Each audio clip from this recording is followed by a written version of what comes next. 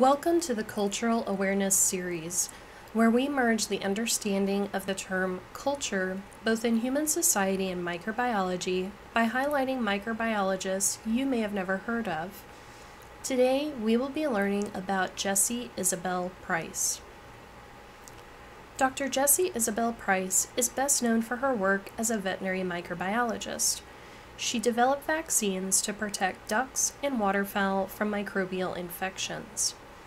In particular, she developed a vaccine against Pasteurella antipestifer, which was a disease that killed about 10 to 30% of ducks in duck farms, annually costing farmers about $250,000 per year, which would be about $2 million today. Price was born in 1930 in Pennsylvania. Raised by a single mother in a predominantly white community, Price was the only African American in her class.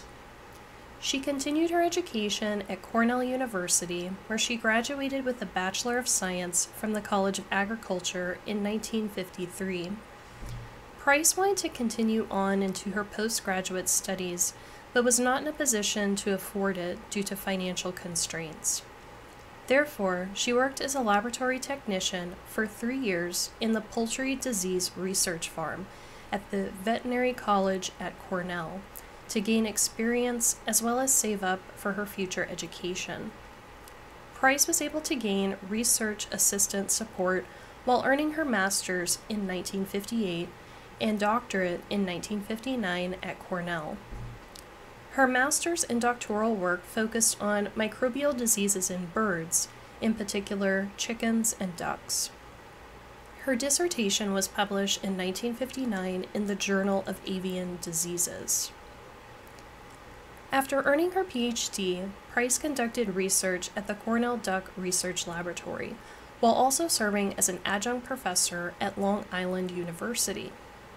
During her research, she worked to develop a vaccine for the Long Island new duck disease. This was an extremely infectious disease affecting primarily ducklings with a high mortality rate, sometimes losses up to 75% within a duck population. In 1956, the disease was identified as, quote, the most important disease problem of the duck industry, end quote, by the USDA. Price had already isolated and reproduced the causative agent of the disease, Pasteurella antipestifer, during her doctoral work, which was the first step in vaccine development. As Price conducted research at the Cornell Duck Research Laboratory, she worked tirelessly on a vaccine.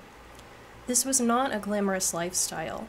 Price would walk the 4-mile distance between her laboratory and the duck farm, which involved conducting vaccine trials as well as performing daily autopsies.